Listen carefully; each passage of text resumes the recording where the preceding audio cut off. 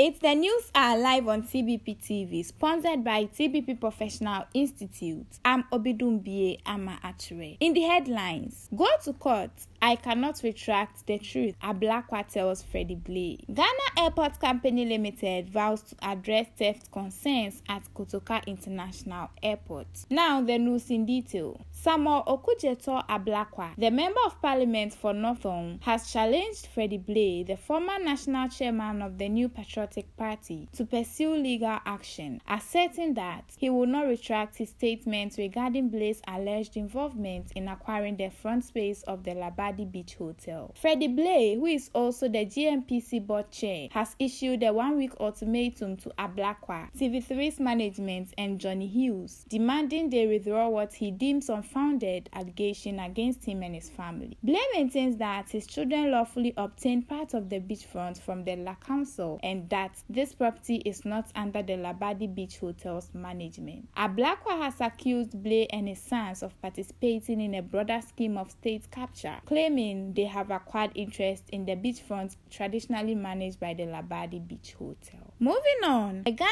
Airport Company Limited has addressed concerns in a recent article about theft from unaccompanied luggage at Kotoka International Airport. The article described the scene of numerous disgruntled individuals at the Kotoka International Airport Baggage Complaints Office, expressing their frustration over items missing from their luggage. The publication urged the Ghana Airport Company Limited to enforce stringent access controls to prevent unauthorized entry into areas where passenger luggage is kept.